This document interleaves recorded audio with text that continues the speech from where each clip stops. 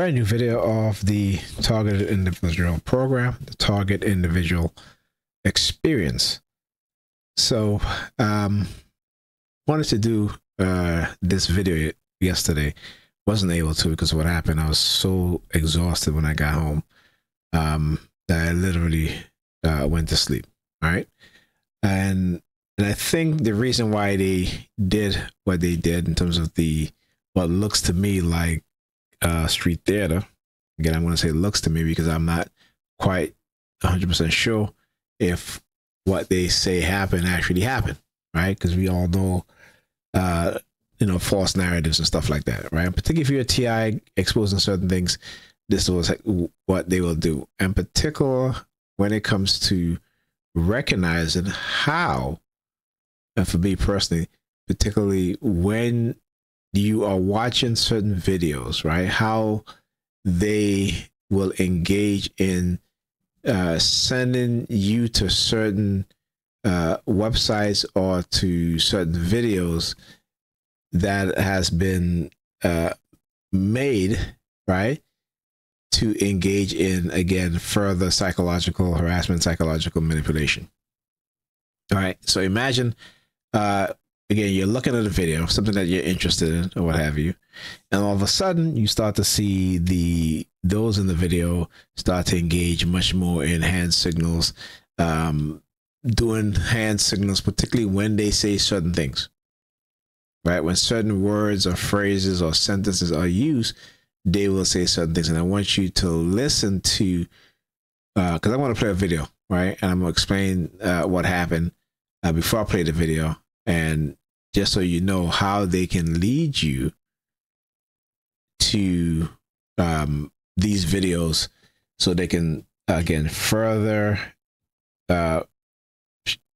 harass you, but also, and if you're not fully aware of how they're using these tactics and technique, right, the psychological manipulative tactics, how they are embedded into the minds of children, particularly I would say Black children and Hispanic children, by these so-called educators, right?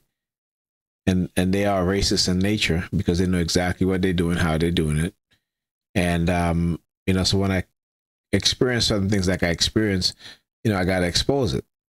Like I said, I don't just think about myself in this. I think about every young Black child, including my own kids, in terms of exposing it for their benefit so that people will understand exactly what's going on.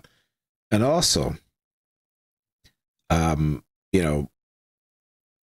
I watched this video, I watched with my daughter, I was doing math for her. And what happened after I went home, the whole incident. And then today also, we had an incident where my son came home and he says to me, "Oh, there was another shooting. There was a shooting." They said there was a shooting, and I said, "Yeah, that happened last night." Because when I'm gonna go home, he was like, "No, there's another shooting today, right?" I was like, "Really?" And then on top of that, earlier on this morning with the car accidents, right, involving 4 cars, then my sister just told me that they were another accident, right? So they were 2 accidents, right? 2 accidents today on my block. And on top of that, from what I'm showing you guys, a possible accident had happened. And when I was waiting for the bus, there was a woman who tried to make a U-turn and almost crashed into another vehicle. Okay. So again, I want you to understand what's being done, how people minds are being manipulated, right? Silent sound spectrum. Okay. To manipulate us, to manipulate our emotions, our thought patterns.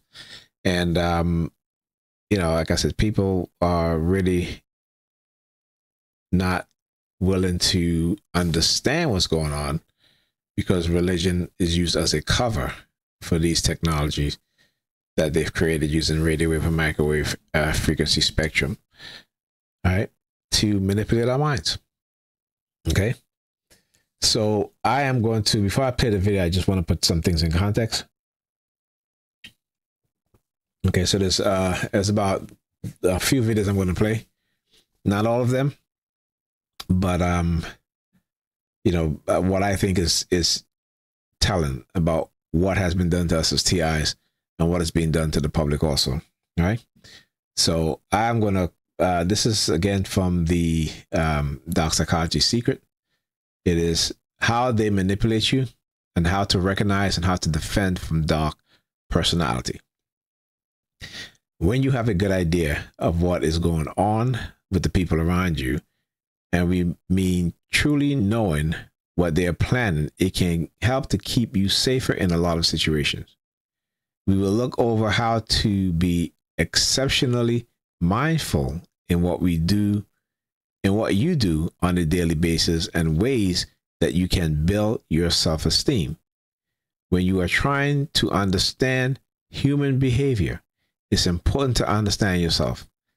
Look at your verbal and nonverbal skills looking at your verbal and nonverbal skills can allow you better insight as to what other people are thinking, because you won't understand how their bodies work or compared to your own. Trying to figure out when somebody is taking advantage of you can be difficult. There are absolute signs that you can watch out for. In fact, there are a lot of different great articles surrounding the thoughts of if someone is or is not trying to take advantage of you. With the ability to see when somebody's attention are less than pure, you will keep yourself better protected and in turn lead a happier life. It can be very frustrating when you're uncertain of someone's intentions, and even worse, when you find out they were simply around to take advantage of you. People are pretty crafty, and they will use their emotions against you.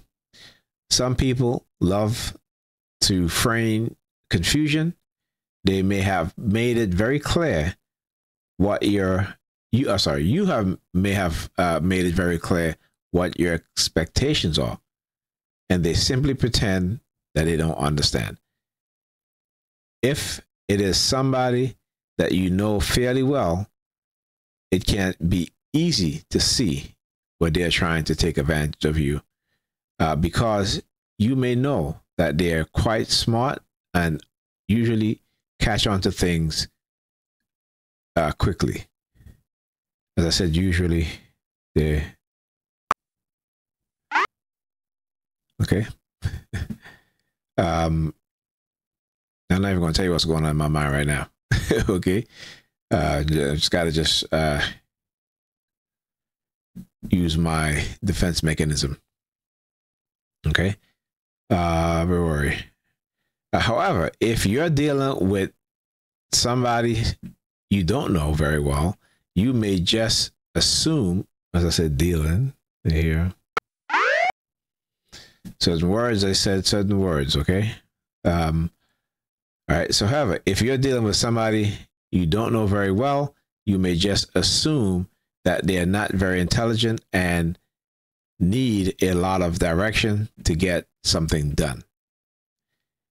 Their active confusion can be frustrating and leave you dealing with whatever it was you asked of them.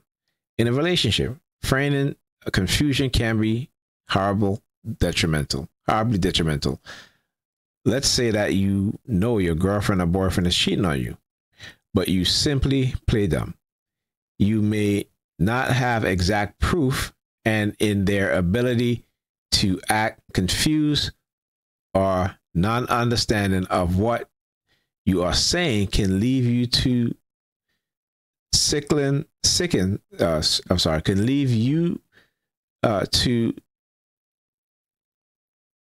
stricken with a detrimental situation. Pay close attention to the person you are dealing with so you can have a good understanding of whether or not they actually have the capacity to get what you are saying. Now, sometimes that can be very, very hard because you have some people, you know, in the beginning of a relationship, everybody masks who they truly are. Okay. You don't get to meet the person fully unless, you know, that person tell you up front right away exactly who they are. Right.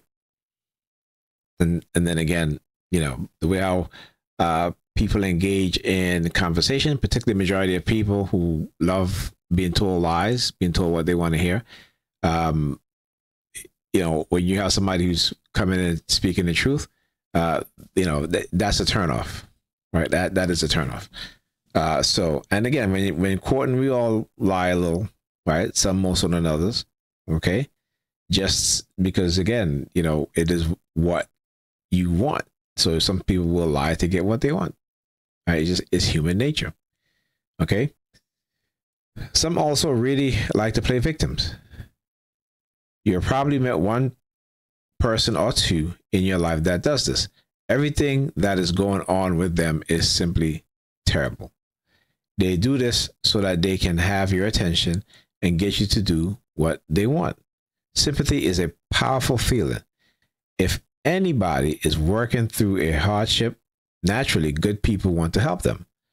Somebody with malicious intent will use this to their advantage, knowing that you are a good person or realizing that you help people around. You can encourage them to play the part of the victim to gain your trust and sympathy. People that play the victim tends to do this in their everyday lives.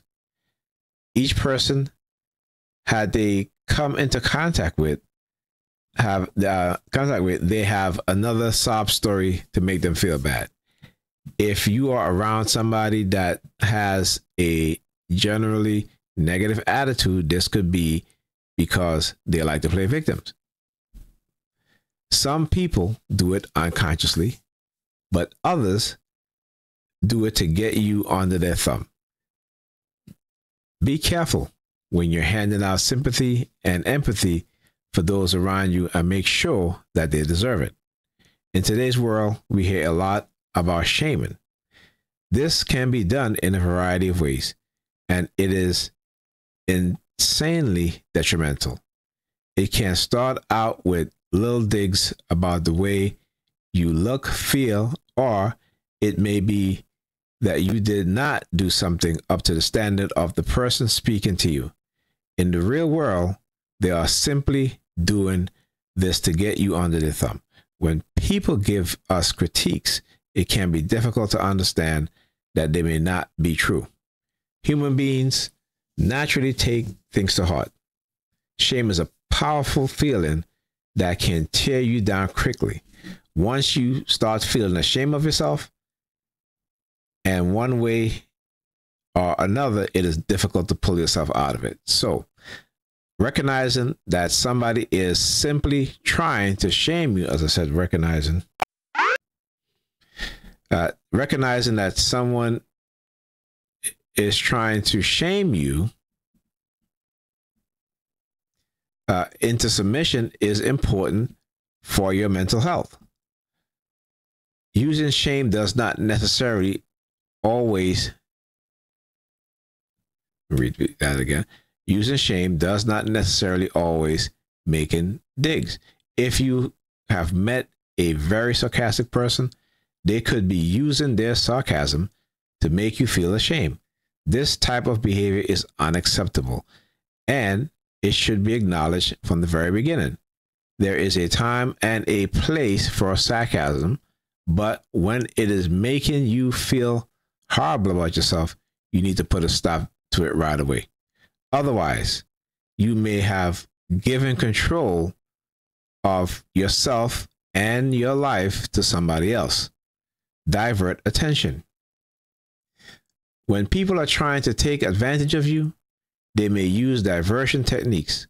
By throwing you off of a certain thought or path, they can easily change the subject and get the eyes off of them.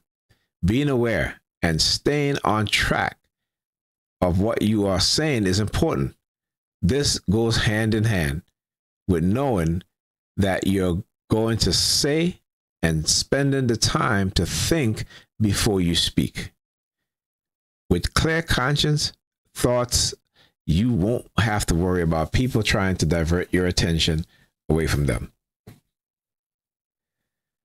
When people try to divert attention often, they're trying to pass the blame onto somebody else. This is a very dangerous game and can end up pitting you against a friend, coworker, or family member. So as noted, it's extremely important to have your thoughts collected before entering any sort of serious conversation. It truly can help to ensure that you do not get taken advantage of by those who are skilled and diversion. By those that are skilled and diversion techniques. Some people will do their very best to make you feel guilty in order to be able to take advantage of you. This commonly happens with people that know you better than others.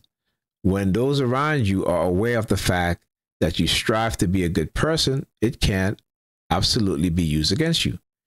There is nothing wrong with wanting to be a good person, but it does tend to make people feel more guilty when they're doing something wrong, when they have done something wrong. Everyone has moments in time when they are not the best person, and that's okay. Accepting the fact that everyone makes mistakes can help to ensure that those around you cannot use guilt to control you. Sure, most of us want to make good decisions and do the right thing by not only ourselves, but those that are around us. Knowing that this is not always the case, and we all have screwed ups is very helpful.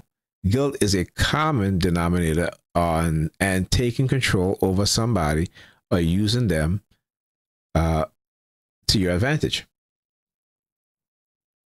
Denial. Denial is another component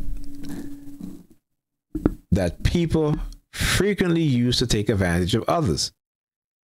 If you don't have hard evidence against somebody, what is to stop them from simply saying no? I didn't do that. When it comes down to your word against theirs, it then comes down to your words against theirs. If somebody is vehemently denying what you are saying, eventually you start to believe it. You may question the information and where you got it. This can cause distrust among those that you trust the most. Denial is dangerous, especially when you trust your sources. Hearsay is a difficult thing to prove. However, it can be very detrimental to someone's psyche. As you start to doubt whether or not your accusations are true, you may also start to doubt other things in your life.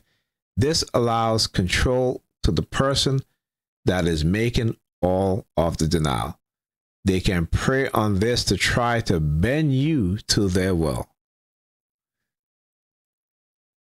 In addition, once they have made you accept the fact that their denial is true, they might start looking for favors. Neurolinguistic programming skills can really help in this department. Most people that are quick to deny something have some facial movements or body movement to give them away. When you start to study these techniques, it can be much simpler to figure out who is riding the denial. When you understand that somebody is simply denying the accusation to save face or keep them out of trouble, it becomes easier to figure out and understand what's going on. Okay, the lie. Lies are all around us. From the time we are little, there are lies in our lives. One that we are told and ones that others have told us. Lies are typically trying to take advantage of you. Sometimes the lie that is told is quite harmless and can be brushed off. Other times, there are major lies that can ruin lives.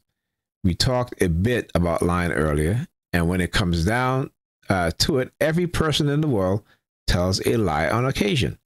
When we tell a lie with good intent, it does not make it much better than a lie with mild intent, but it is more understandable. Sometimes it is simply easier to tell a white lie than it is to hurt somebody's feeling or cause turmoil for somebody that you care about. Okay, that's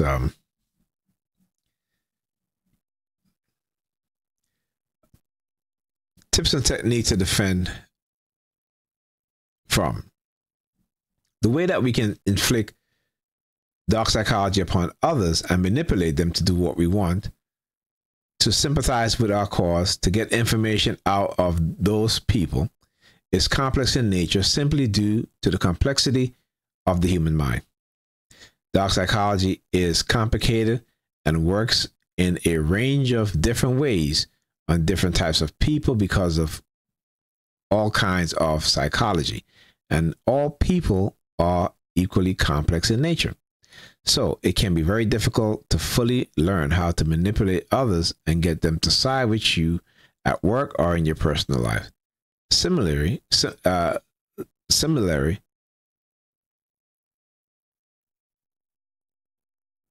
I'm pronouncing that right. Similarly,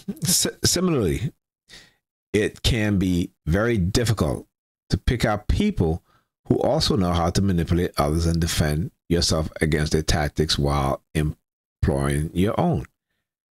The most important part of defending yourself against dark psychology and all other kinds of persuasion and manipulation is that you always have to be aware of yourself, your body, your positioning, and the way you come off all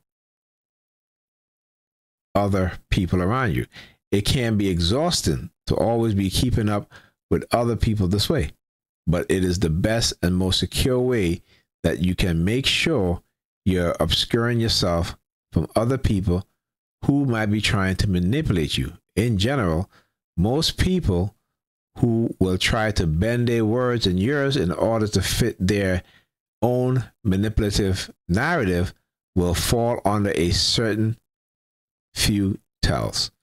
These are some of the ways you can most easily tell if someone is lying to you or trying to use you in order to get something they want out of you or someone else.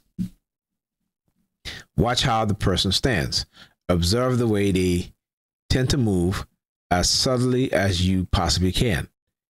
You don't want them to know you're watching them or their body language, or else it might become unreadable.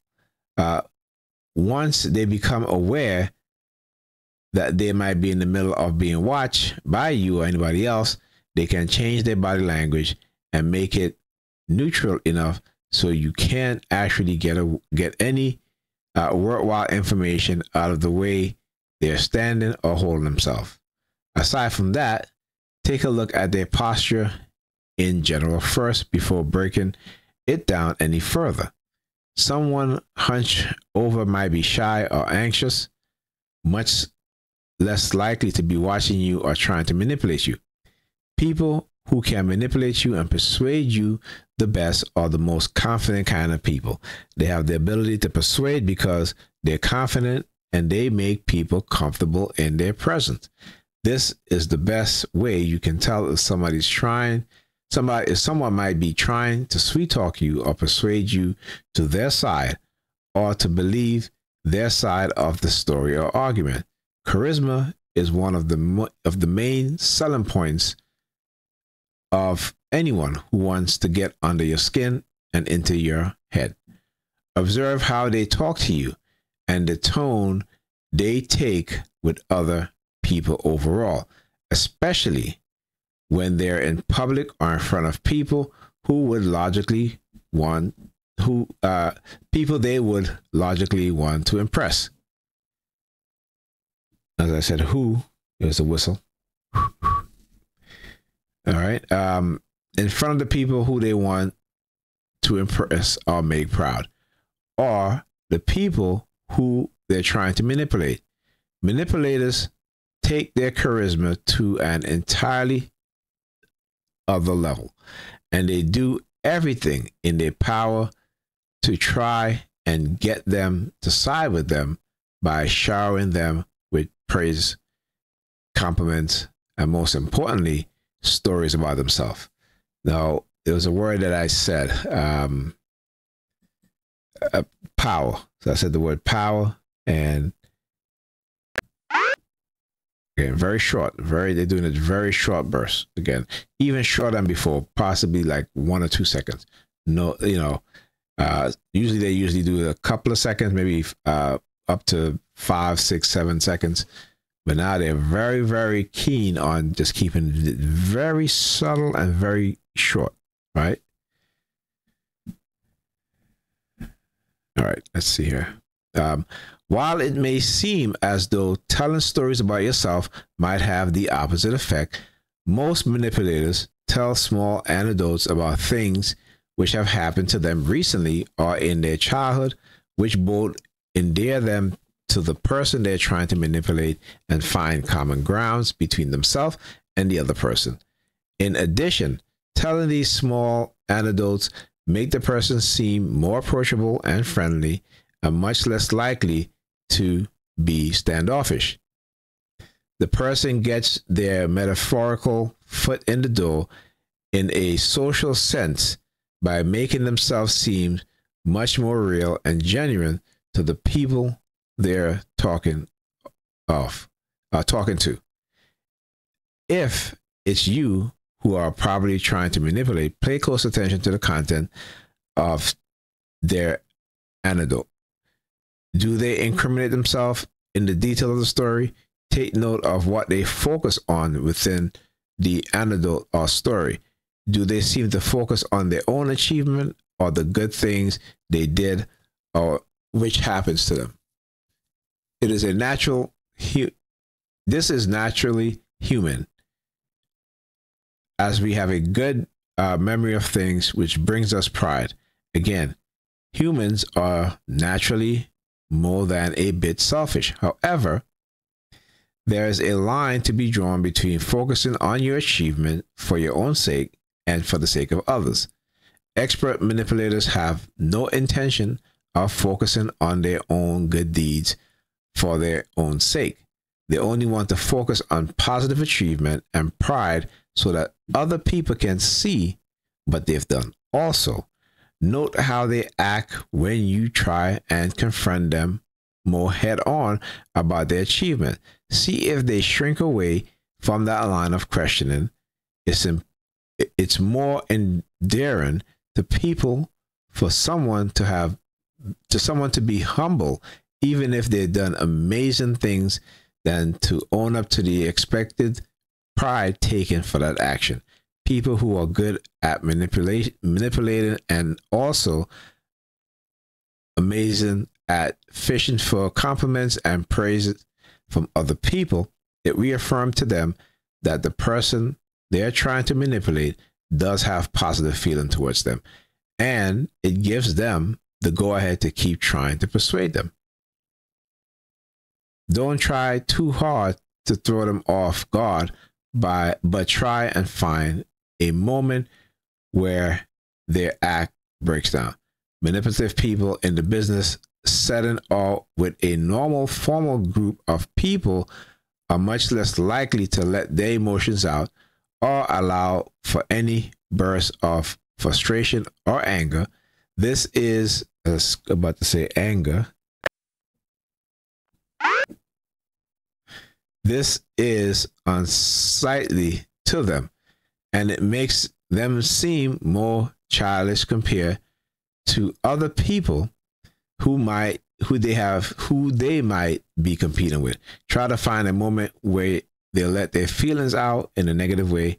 Specifically, watch their facial muscle and any twings of anger that might flash across it. The body is much easier to control when it comes to putting on an act for others, but the face is smaller and much more refined in the sense of motor control. Thus, it's much harder to control it. in times of intense emotion. If there's ever a moment where the person you're observing should be getting angry and you want to see how much of what they're putting on is fake, don't want their body. Instead, watch their eyes. It's supposed to be don't watch their bodies. Instead, watch their eyes and their lips as well as their face as a whole. Okay? If you follow these tips, you should be able to spot manipulators much more easily. However, in order to better understand the people you're trying to manipulate, well, I'm not going to get into that because we're not here to try to manipulate anybody.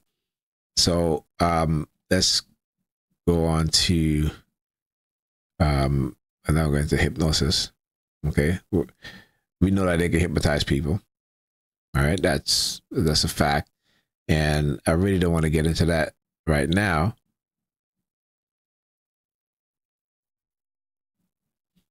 Let's go to the grape of the mind. Okay, and let's see. I wasn't going to talk about hypnosis, but there's something here that I saw that I wanted to all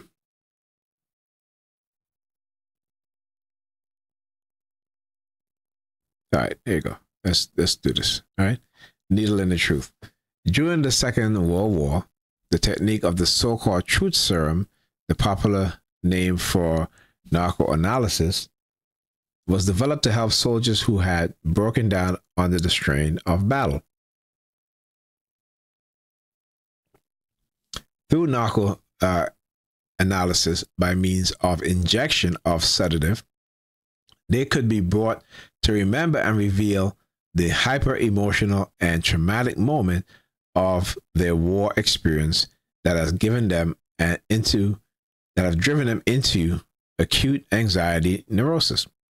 Gradually, a useful mental first aid technique was developed which helped the unconscious to reveal its secret with the patient while the patient was under the influence of the narcotic. How does the truth serum work? The principle is simple. After an injection, the mind in the kind of half sleep is unable to control its secrets, and it helps them slip from the hidden reservoir of frustration and repression into the half conscious mind. In certain acute anxiety cases, such enforced provocation may alleviate the anxieties and pressure that had led to breakdown. But narcoanalysis often does not work. Sometimes the patient mind resent this chemical intrusion and enforce intervention. And such a situation often obstructs the way for deeper and more useful psychotherapy. The fear of unexpected mental intrusion and coercion may be pathological in character. When I first published my concept of menticide and brainwashing, I received dozens of letters and phone calls from people who were convinced that some outside person was trying to influence them and direct their thoughts. All right, T.I., do we know anything about that? Right? I think a lot of psychiatrists at the time or therapists at the time, when it comes to understanding the technological part of these sort of weapons being created for mind control, right? Again, this is why you want to have documentation that shows that this is indeed a possibility of what was happening to you, what had been done to you. Okay. So like I said, research is key. All right. Knowledge is key. You got to understand the lingo. You got to understand not only the technological processes and the definitions and meanings of technical things, but also psychological as well. Okay. This form of mental intrusion delusion may be the early stage of a serious psychosis in which the victim has already repressed to primitive magic feeling. In this state, The whole outside world is seen and felt as participating in what is going on in the victim's mind. There is, as it were, no real awareness of the frontiers between I, the person, and the world. Such fear-ridden persons are in constant agony because they feel themselves the victim of many mysterious influences which they cannot check or cope with. They feel continually endangered. Psychologically, their fear of intrusion from the outside world can be partially explained with a fear of the intrusion of their own fantasies from the inside, from the unconscious. They are frightened by their own hidden unconscious thoughts, which they can no longer check. Again, let me just say this. This book was written in the 1950s. So a lot of things we know now, okay, we can say that, yeah, we can be from the outside influenced with mental intrusive thoughts, and it's not delusional, okay? It is factual, right? And it can lead to delusion. Absolutely. It can lead to a mental breakdown, the development of psychosis within the victims. Absolutely. Okay. But again, had this book been written in, let's say, 2010 or even, 2023, right? I think the wording would be different, because there would be the acknowledgement of certain psychological tactics and methods and weapons used to manipulate people's mind. It would be a different set of words used here. Instead of saying paranoid, it would be non-paranoid, right? But being attacked with these weapons or psychological program can actually drive a person to paranoia. Okay. All right. So it would be a vast oversimplification to stick an easy psychiatric label on all such feeling of mental persecution. For there are many real outside mental pressures in the world, and there are many perfectly normal people who are continually aware of and distributed who are continuously aware of and disturbed by the barrage of stimuli directed at their minds through propaganda, advertising, radio, television, the movies, the newspaper, all the gibbering mechanics whose voices never stop. These people suffer because a cold, mechanical, shouting world is knocking continuously at the doors of their mind and disturbing their feeling of privacy and personal integrity. There is the further question of whether or not the drugs used in the truth serum always produce the desired effect of compelling the patient to tell the inner truth. Experiment conducted at Yale University in 1951, J.M. McDonald, on 9 persons who received intravenous injection of sodium amytal, the so-called truth serum, showed interesting results, tending to weaken our faith in this drug. Each of the patients prior to the injection had been suggested a false story relating to a historical period about which he was going to be questioned. The parameters are both the truth and the false story. Let me quote from the report. It is of interest that the 3 subjects diagnosed as normal maintain their suggestive story. Of the 6 subjects diagnosed as neurotic, 2 promptly revealed the true story, 2 made partial admissions consistent of a complex pattern of fantasy and truth, 1 communicated with what most likely was a fantasy as truth, and the one obsessive compulsive individual maintained his cover story except for one parapraxia, faulty or blundering action. In recent cases, American law courts have refused to admit as evidence the result of truth serum tests, largely on the basis of psychiatric conviction that the truth serum treatment is misnamed, that in fact narcoanalysis is no guarantee of getting at the truth. It may even be used as a coercive threat in cases where victims are not aware of its limited action. Still another danger, more closely related to our subject, is that a criminal investigator can induce and communicate his own thoughts and feelings to his victims. Thus, the truth serum may cause the patient with a weak ego to yield to the interventionist synthetically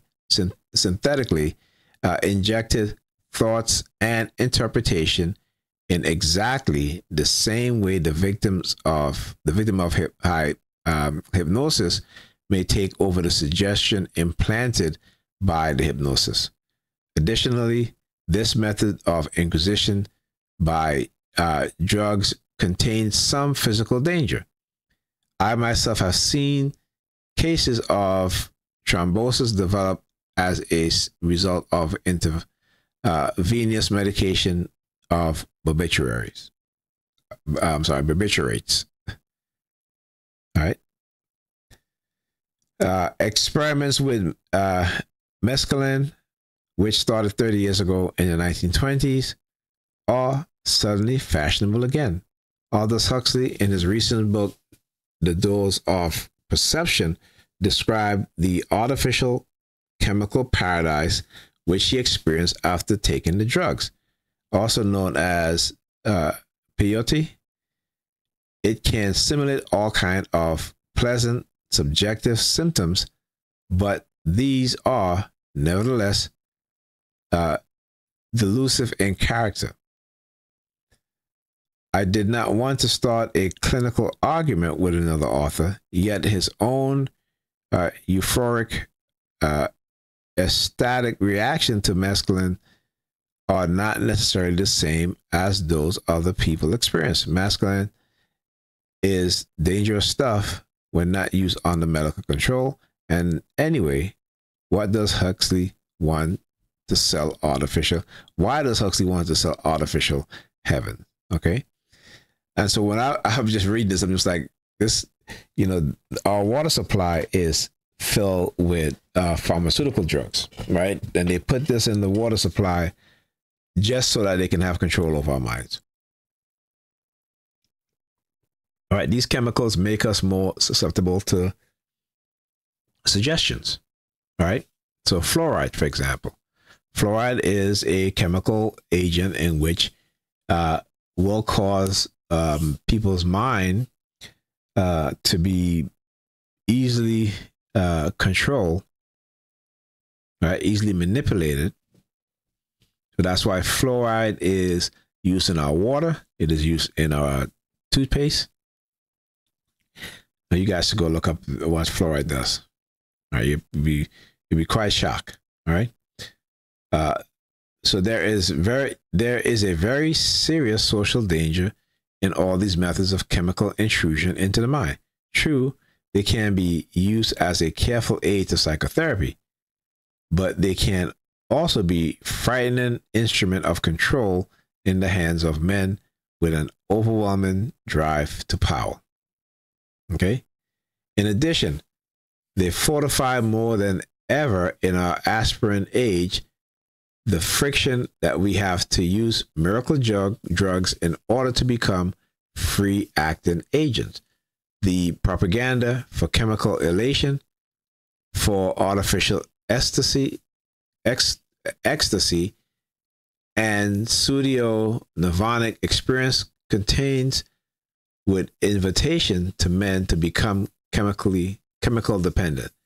And chemical dependent are weak people who can be made use of by any tyrannical political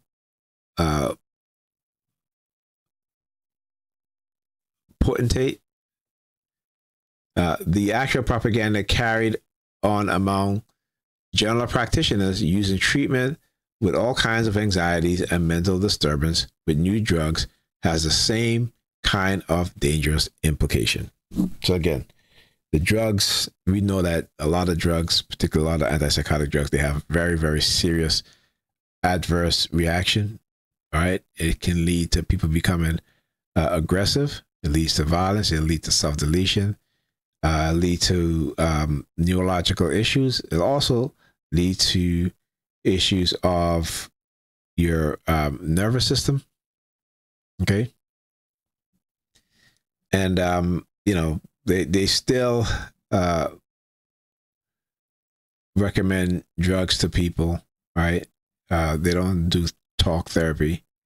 It is drugs. Okay. Anyhow, see. All right, I'm getting tired. But I want to continue this because I want to let's see, which video? Okay, here. Actually, no. Let me play this. This is Dan Brown, right? Listen to what he says.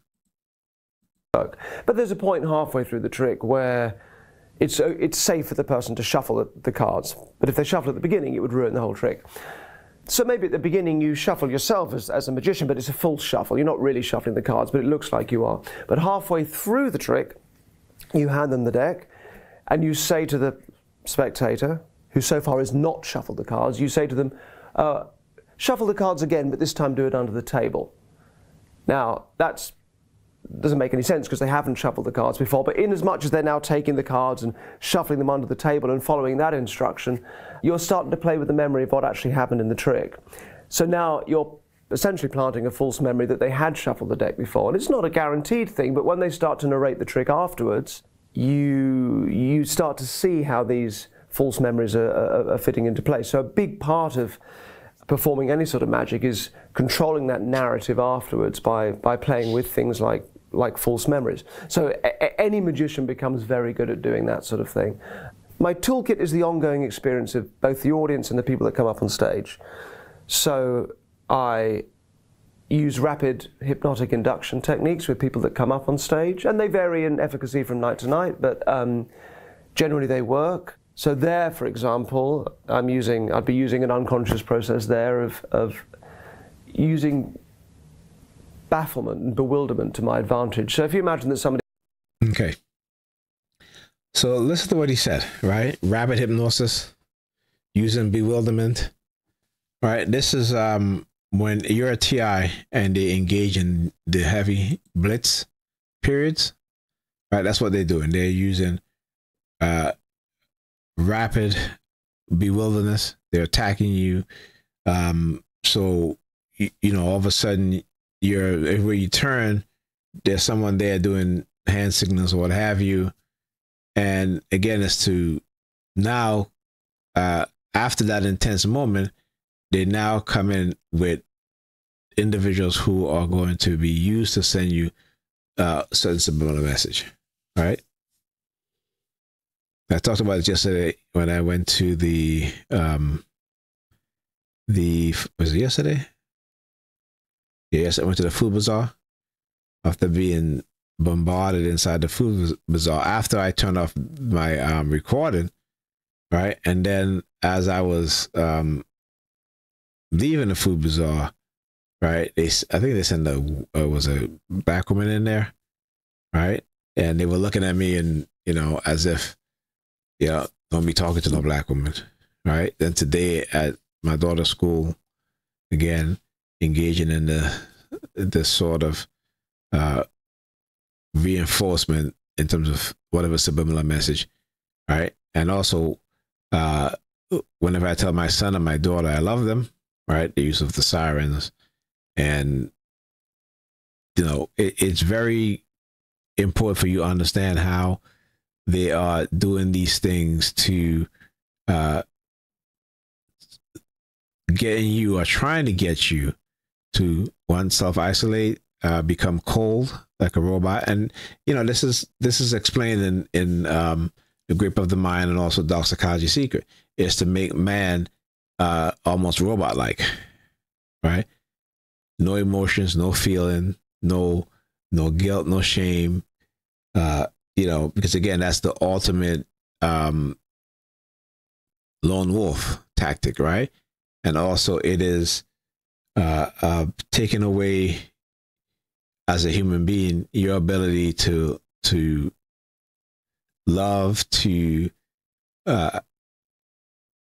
be happy, to be excited, to be sexually aroused, to be a good person, right? To be intellectual or smart. It is to strip you of everything, of your dignity, right? And what's left is not, and what's left is the shadow of a human being. A human being on the outside, but inside, it's nothingness. Okay? This is what they try to do. So you need to be very careful about what it is that they're doing. All right? So again, this Darren Brown clip talks about how, again, they can use rapid hypnosis. Okay? Rapid hypnosis to manipulate us. So imagine, there's let's say 2 million Darren Browns walking around. Okay? Imagine the havoc that these people can do. And we know that they have done a lot. Okay, particularly in the black community, particularly to black people. Right? And they use the religious the religious believers. They're already indoctrinated.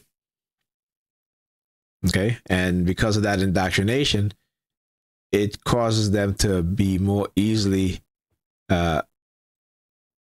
persuaded, right? This is why the curse of persuasion, a lot of religious organizations engage in those practice, right? Because they also get their members to participate, because the members themselves are also manipulated. They just don't know it. Okay, but I want to play this clip from Dr. Amos Wilson. It's called Gullible Negroes. I'm sorry, not Gullible Negroes. Gullible Christians. Oh, shoot. But I think what is even more interesting is the fact that the most devastating violence is perpetrated by your average law-abiding citizen, by your good Christian citizens. Haven't you thought it very peculiar that when the Army recruits, it does not recruit killers? Here is the greatest killing machine in the world, right? And yet it weeds out killers. It looks at your criminal record and says, we really don't want any criminals in here. What then do they want? Nice American people, Christian boys, right? Law-abiding boys, high school graduates, people with what? Clean records. Because they are the most conducive to making into killers. Apparently they make the best killers. And if you look at the record of the U.S. Army, that would seem to be the case.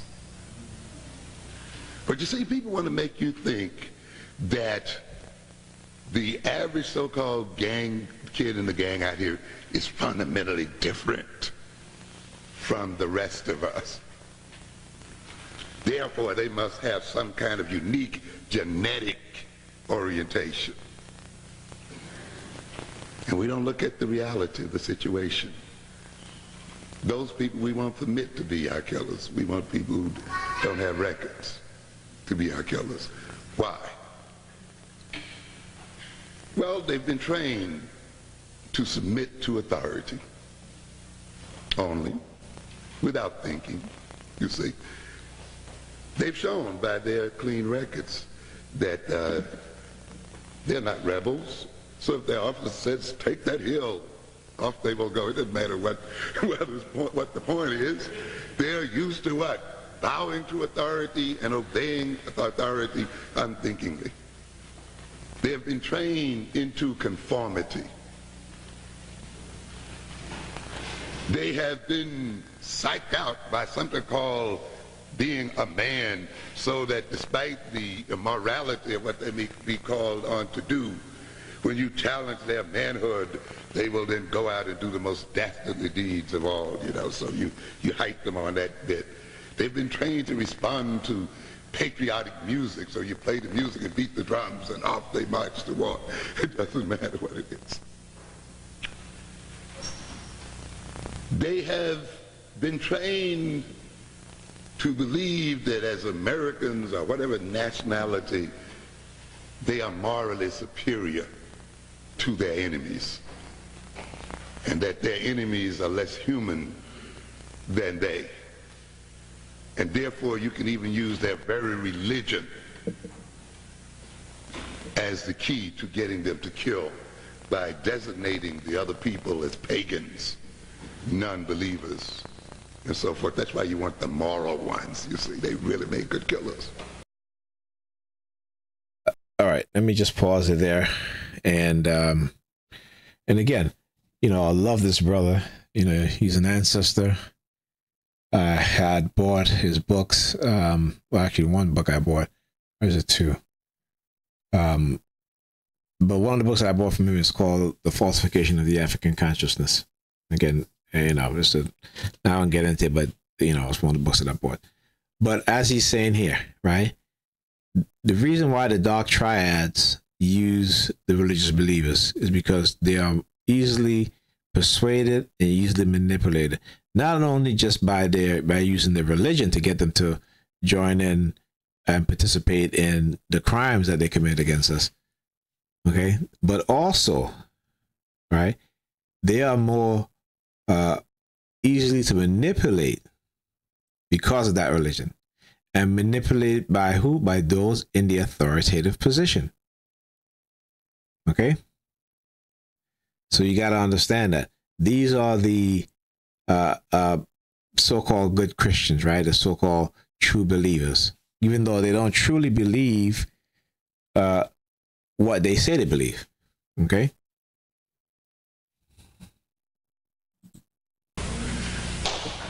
Because as soon as you indicate to them that they don't believe in the same God you do, you're ready to go and do them in.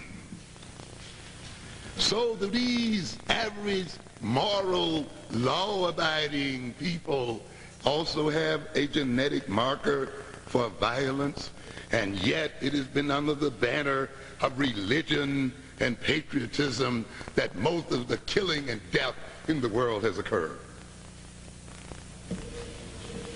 And then they want to come to you and convince you that the kind of violence that occurs on our streets, which we must end, of course, represents our children having some kind of genetic marker for violence. And this is media. Media. And as you said earlier, Sister Dobson, this is the way the game is set up. So the whole thing is ridiculous, but people fall for it. Because again, we fall for authority. The other thing we fall for, of course, is what I call the medicalization of social problems. A little sentence I didn't get a chance to finish on Gil's show there. We'll do anything if the doctor says so. Why are you taking that poison? Well, the doctor told me to take it every 2 hours. Doesn't matter what it is. The doctor says do it. So I do it. So what do we do then? We take psychiatrists, doctors, MDs, and when they put labels on our children, we're ready to let them do anything to these children they want to, because they are the doctors. Absolutely. And not only the doctors, but you have individuals within religious organization who have these so-called religious conversion schools. And if you have a Netflix account, go and watch the Netflix documentary. What was the name of it?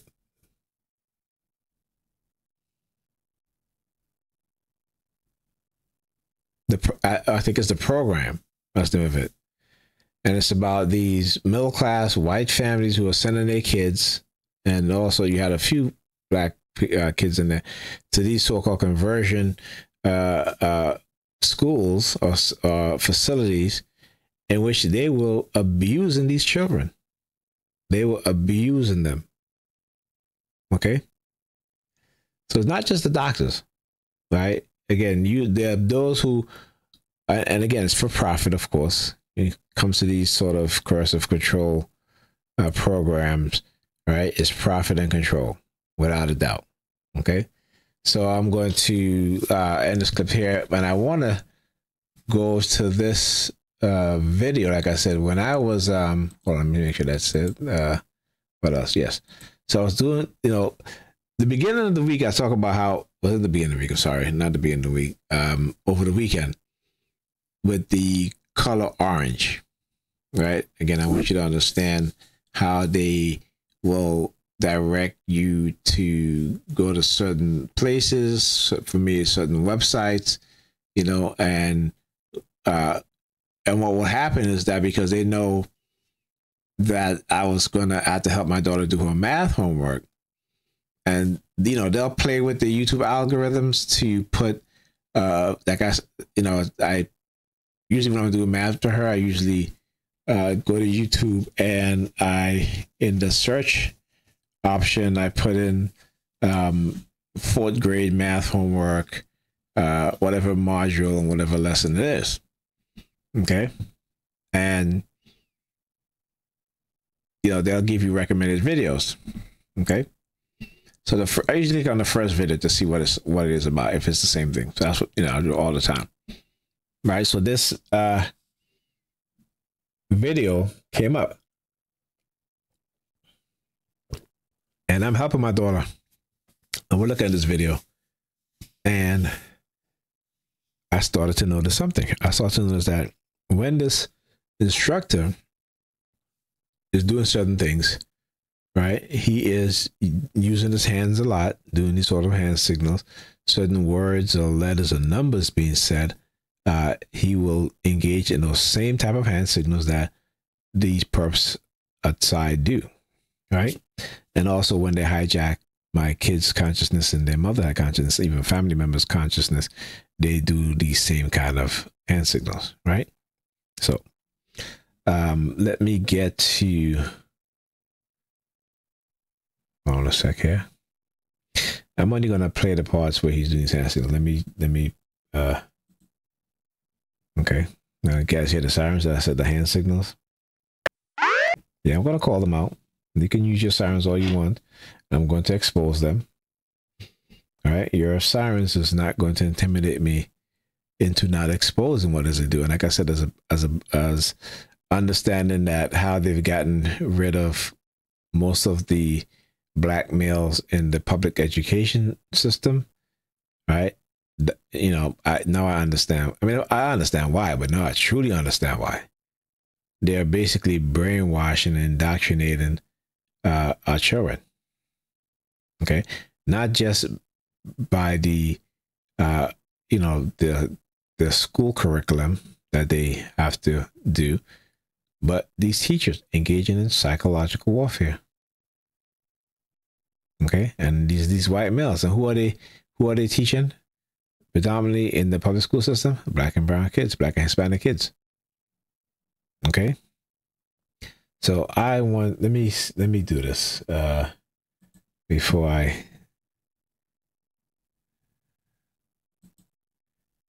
And you put yours. I put the date as well. What's today? Well, it's today where I am. Compose each rectangle into the number of rows as indicated. And you see this example here. There are 3 rows we're instructed to do. lines, I mean side to side like the horizon, to decompose each rectangle where and when you are in this wonderful world of ours. Our instructions: draw horizontal lines, I mean side to side like the horizon, to decompose. Okay. Now, as he said, decompose, you'll see he touches his head. Right? What do they do in the cursive persuasion program? Right? It is to break you down. Right? It is to decompose your mind, your life. Right? This is why they microchip you. This is why they can monitor your thoughts. They subject things into your thoughts. Right? They put things into your thoughts. Right? It is to menticide you. Right? The decomposition, just as in Zoom, right? The decomposition of a person's life, their mind. This is why you'll see him grabbing his head when he says it. Each rectangle into the number of rows. Now, as he is pointing to the screen, I want you to look at his, let me do this. Let's do it this way. Okay. So as he's pointing with his thumb. Like, who points with their thumb? Okay. It's as indicated, and you see this example here. There are 3 rows we're instructed to do. Okay. Use the model to give the shaded area as both the sum of... Okay, I'm going to, let me just do a search. All right. Okay. A little bit more of this for ourselves. Okay. And now, listen, watch for what ourselves. We just did. Hold up. Which is a total of 3/6. 1/2 is 3 times 1/6, which is 3/6. Okay, let's go on and do a little bit more of this. Okay. Touches the nose. All right. For ourselves. Points with his finger. And see, now it's pointing with his pointing finger. All we're given now is again, a tape diagram. Like he is, what is he doing? What do you guys, what do I show you guys? Watch. B and sticking C, the finger in the all ears. we're given now, right? Look. Now is the tape diagram. Okay, and then tuck in the ears. Instructions of how many. Okay, let's go on.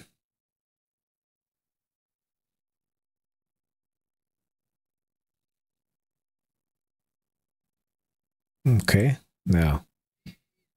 We'll read the instructions, but we're essentially doing the same thing. They're just giving us equivalent fractions to start with instead of a tape diagram and number of rows, okay. Which actually in a way is a little bit easy. Okay, I want you guys to watch this. I wrote 1/16, which is still equal to what? 4/16. All right. Hey, look at that. We're moving and grooving. Let's go see what treasures number 2 has in store for us. And number 2, we'll read the instructions, but we're essentially doing the same thing. They're just giving us equivalent fractions to start with instead of a tape diagram and number. There you go. See? Of rows, which actually in a way is a little bit easy. And as he did that, and I said, there you go, you see? Car honking. Easier and helps you to learn this better. Believe me, this equivalent. See the white supremacist sign. Look at the white supremacist sign. Homework. Believe me, this equipment. Let's go see what treasures number 2 has in store for us. And number 2, we'll read the instructions, but we're essentially doing the same thing. They're just giving us equivalent fractions to start with instead of a tape diagram and number of rows. So hand signals. White supremacist. In a way is a little bit easier and helps you to learn this better. Believe me, this equipment. There you go. I want to go back. Let's pause this. And helps you to learn this better. Believe me, this. There you go. Okay. There you go. And number of rows, which actually in a way is a little bit easier and helps you to learn this better. Believe me, this. There you go. White supremacist sign. Equivalent fractions can be tricky, and I actually like the way Eureka Math does it, despite all of my growth. Again, just look at the hand signals. Look at how he moves his hand. He'll slightly stick his thumb out, do the white supremacist page looks. But you will have this mastered if you like do this work and dig in. And if I'm not playing the entire video, but if you watch the video, he uses certain phrases that black teenagers would say. He says some of those things, right? You will know this for the rest of your life, and you will be a happier person because of it. We're going to draw area models to show the decomposition represented by the number sentences below. For example, 1/3 equals 2/6. That's what they mean by the number sentences. Represent the decomposition as a sum of unit fractions, adding 1 something plus 1 something, right? Unit fractions, adding up some, and a multiplication. Palm, how he just... Again, you can tell this is very represent scripted. The decomposition as a sum of unit fractions, adding 1 something plus 1 something, right? Unit fractions, adding up some. And the palm fixation. And a multiplication sentence. All right, hold on. So you see, it's the same thing we're doing before, just now we have to draw the area model. So 1/3 equals 2/6. Now, let me go to... That's right here. Okay. So when I talk about the color orange, right? And this is what, you know, as he was doing this, I'm like, oh, and immediately as he shaded in that, right? There was it anyway, it was either a car honk or sirens. I'm gonna do both. Right? Immediately, okay? Since I say 1/3 is, well, how many times did I write 1/6? 2 times.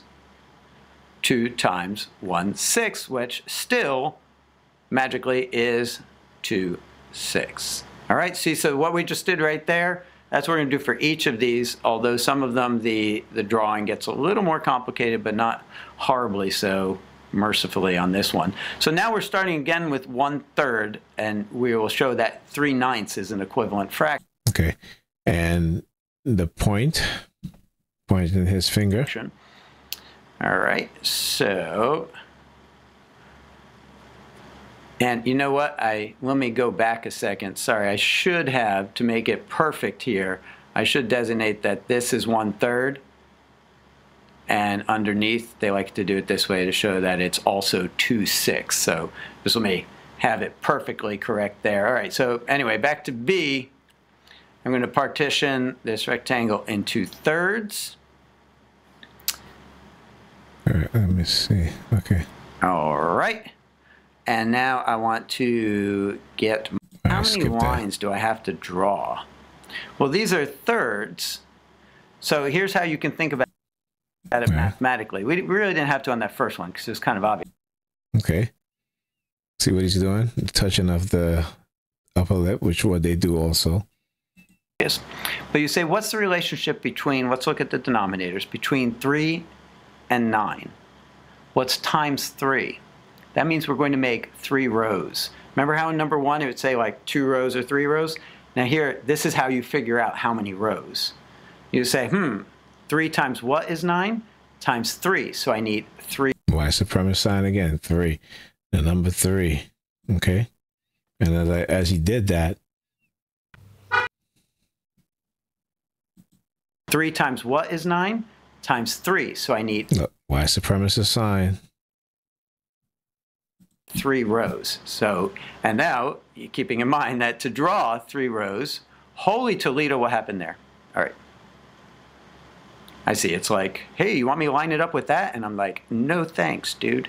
All right. So I have to draw 2 lines to make 3 rows. Let's go back. Let's move forward. You see that? Because what's the relationship between the denominator of 3 and 12?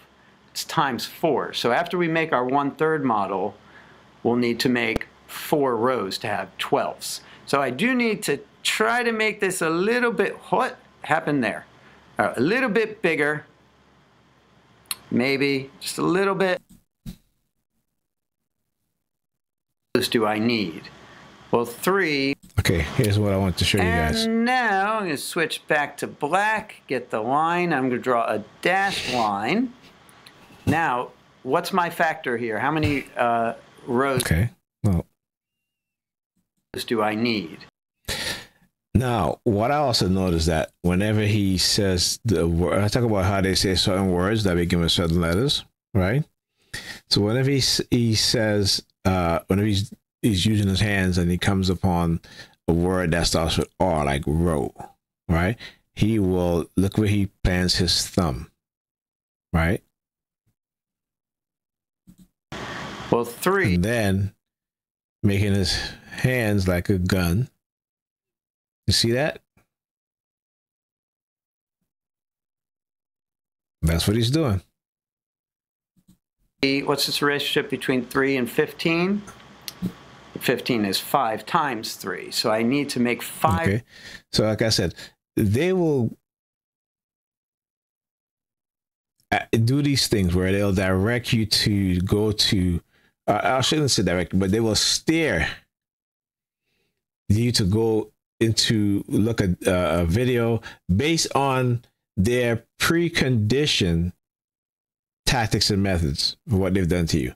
In the beginning, start using orange. They start to see a lot of people wearing orange a lot. And of course, we're I'm surveilled. So of course, I've been trying to help my daughter with doing her homework for the past over the weekend, right? From Saturday, we didn't do anything Saturday because she wasn't feeling too well. Did we? We might have did some, and I didn't even watch this video, right? But this was yesterday when I put in the church, 4th grade math. The first video comes up, which was this. Normally, that's what I do. I'll click on the first video. So they know, they understand what it is that you do. And also they'll direct you to these things so that now that, he's doing this and he's coloring with orange. And I'm like, oh, okay. That's why I start to see a lot of people wearing orange, because they want to send me on this page. This guy's a white supremacist, and he has been, he's taught how to target and manipulate TIs or anybody for that matter. Okay. And these are built in condition. So when children, particularly black children, is looking at these videos and they're seeing all this stuff, when they get older or what have you, they're able, because like I said, you already conditioned. It's just in your subconscious, right? So now as you get older and, for whatever reason, they will now activate that programming within you. It is programming. They program us in the school system. Not just by, again, academic curriculum, but they program us using dark psychology that bypass our subconscious and embeds itself in our subconscious, bypass our conscious mind and embeds itself into our subconscious. Okay? Rows for which I need to draw 4 lines. Remember how that works. So this is actually good. Not ashamed at all. So now, did I do it correct? Always stop and check. All right, do I have 5? Okay, again, I want you to understand. Let's do this. I wish I could do this in slow motion. I hope yours are better than mine. I'd be proud and not ashamed at all. So now, did I do it correct? Always stop and check. Okay. All right, do it. Now look at how he points. So sometimes, because he said check and correct, right? Again, sometimes you'll see when he points, it's even though he has his pointing finger out, is slightly bent in, but more of his thumb. So his thumb become more pronounced. Okay. I have 5 out of 15. 1, 2, 3, 4, 5 out of 5, 10, 15. Yes. So this, and make the bracket nice and small. So okay. All right. And so that is, of course, how many 15ths? Well, it's 5 15ths, just as you'd want and expect it to be. And I just decided just now, what I'm going to do is I'm going to get a fresh sheet of paper to do E and F, so I don't have to like all kinds of squeeze it in there. So let's go on and do 2 E and F. Roll film. Ah, that's better. All right. So he goes, roll film. So I'm not sure if I recorded the guy who lived in this building. He was inside, but he was wearing a shirt that says film crew. Right? Now I'm getting an echo again. See, this is how they manipulate the software. Now I'm hearing the echo. Anyhow. Little room to stretch out here. Okay, so E and F are the same, except now we're looking at both cases. Again, we're starting with look at how he 1/5. moves this hand palm It's nice fixation. having a little more room here. Very, very. So let me draw this scripted, hereabouts, and I can do the math up above. It's precise in how they're doing it, and he's fully aware Make about that big. of Okay, and now I need to divide conditioning this methods into and tactics, fifths, and he's doing it. Okay, because I'm starting by modeling 1/5. So I need to draw 4 lines, about as evenly spaced as I can make them. Trying to see where else. Okay, let's go ahead. Which of course is 2/10. And so you don't get confused, because I have students sometimes say, well, like, well, that's 2/20, because they'll do, you know, whatever kind of multiplication. Instead of tenths, think anything else. Think tenths, like tents that, you know, like camping tents. So 2 times 1/10 would be 2/10, right? So they don't magically become something other than tenths just because you magically become something So listen.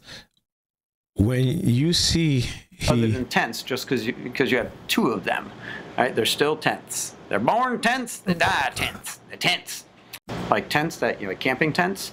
So 2 times 1/10 would be 2/10, right? Okay. Now, as he opens his hand is his fingers, now his 4 fingers are now pointing down, and the thumb, you're going to see he's going to do a little push of the thumb. Watch. So they don't magically become Let's go back and watch it again. Like tents that, you know, like camping tents. So 2 times 1/10 would be 2/10, right? So they don't magically become something other than as he tenths drops because you have 2 of them. hand down, the right? They're thumb still tenths. goes out. They're born tenths. They die tenths. They're tenths. And he's All right, speaking so now in let's this, go ahead. you know, like in this, back in the 18th century or 17th century in America, in the South, where they talk. And draw, and now I'm going to draw up And again, here that could be a bit. nothing but Try to give room for my wonderful visage. Okay. Next lesson, Now we'll here we see go something again. different We'll see the there. white supremacist. But I won't be a spoiler. No, I won't. Okay, now I need to partition it. What's the relationship between 5 and 15? What's the factor there? It's There a you factor go. of 3. All right, try to mask it. Now it's a factor of 3. Now before, when he was doing that, he didn't say factor of 3. Okay, go back and look. I could be wrong, but anyhow, this is how they're masking the white supremacist signal. 5 times 3 is 15. So I need 3 rows for which I need to draw 2 lines. Okay, Asking that's yourself always, does my answer make sense? I've been saying that since lesson 1 of module 1. You would find that mistake and you'd say, ha ha, I found my mistake. Because we look at this and say, okay, we have 1, 2, 3 out of 1, 2, 3, 15. Okay, 3 out of 15, 3/15, that's what we were trying to do. If you drew 3 lines, you would have something else, right? So this is, yes, 1/5, and it's also 3/15. All right, and now over here, I'm going to write over here a bit my addition, the sum of unit fractions, to say that 1/5, which we started with in our model, is the same as one of those explain things questions, but it's actually not as tricky as it seems. So this be quick and easy. We're done. 2 minutes here. Ready? Go. See that? White supremacist. Explain why 1/12 plus 1/12. Let's go back again. And the last question is one of those explain things questions, but it's actually not as tricky as it seems. Okay. So this Watch. be Palm quick and easy. We're fixation done. and white supremacist signal. We're done. 2 minutes here. Ready? Go. Explain why 1/12 plus 1/12 plus 1/12 plus again. 1/12 is the same as 1/3. If you look back up at 2C, that's Okay, 2C. White supremacist sign. where we were given 1/3 equals 4/12. And so in our area model, so in my area model, what do you notice? You notice that 1/3 takes up. Okay, he just said 1/3, right? Which is again 1/3. We usually do the. Is he doing the white supremacist signal or the white supremacist sign? The same space has the same area as 4/12. Therefore, those fractions are equal. And that's exactly what we can write here. In my area model, 1. So the fractions are equal. Believe it or not, yeah, see, I told you, 2 minutes. Like, really, that's about all the explanation you need because you're referring back to the area model in 2C where you showed that 1/3 equals 4/12. Well, whoo-wee, baby, yeah, you did it. You completed another homework time, so did I. And pat myself on the back, and you too. Pat, pat, pat, pat, pat, pat. All right, so have a great time, and I'll see you again next time. It is once again homework time. But anyway, like I said, I love exposing them because, again, they'll direct me to certain things. And, of course, I'm hoping, let's hope that they don't copyright strike, give me a copy strike. But I'm doing this for the, with the fair use to explain what's being done. The, I mean, it may bypass other people, right? But I pick up on these things now, right? And like I said, when they direct me to certain videos or certain articles, it's either because it coincides with how my targeting is going to get, like how they're going to target me going forward, right? And so this is what they do. This is what they do.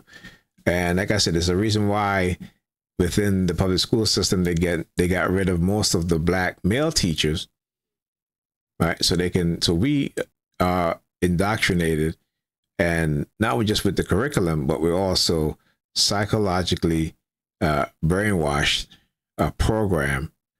When we're young, it's embedded in our subconscious, and they can activate it. They can activate that programming anytime. Okay, and as I say, activate that programming. Okay. All right. Well, I think that would be it for this video. Now, if this video hasn't gotten a copyright strike, it'll be up so you guys can look at it. If it is, then I'll try to edit it in such a way that to avoid the copyright strike. Okay. But like I said, it is what it is, and I'm able to recognize these things, pretty easily now, I should say. And, will not be subscribing to this channel, and I'm not letting my daughter watch any of these math videos that I used to help her. I'm going to watch them before I let her watch them. Okay. Anyhow, I'll talk to you guys in the next Target Individual Experience, Target Individual Program.